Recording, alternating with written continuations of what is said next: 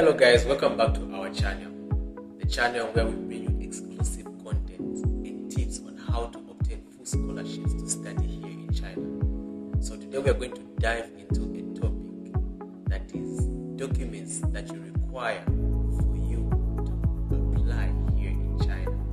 So don't forget to hit the subscribe button and click the like button just to get more content and tips just for you. So today's video is going to be divided into two segments. Our first segment is going to focus on language students and bachelor students. And our second segment is going to focus on master's students. So before we continue, remember to subscribe and click the like button for more content and videos just for you. Okay, so let's get right into it. So for our first segment, for language and bachelor students, there is not much of a difference when it comes to the documents that are required for you to use to apply. So, the first document that you need to provide is your passport.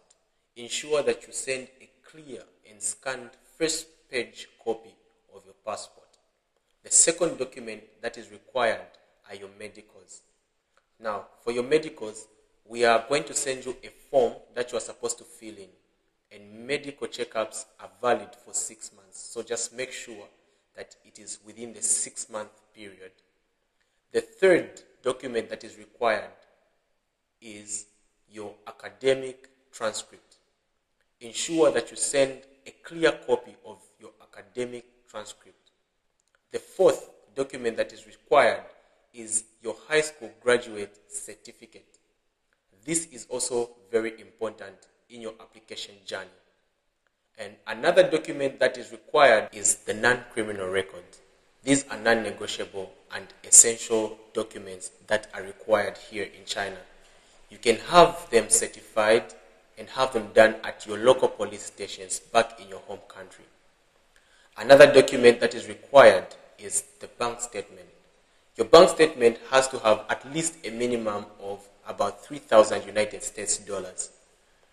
And in case you do not have that sum of money, you can use one of your parents, your friends, or your guardians. And the last thing that is required on our list is a self-introductory video that has to be done in English and even better in Chinese.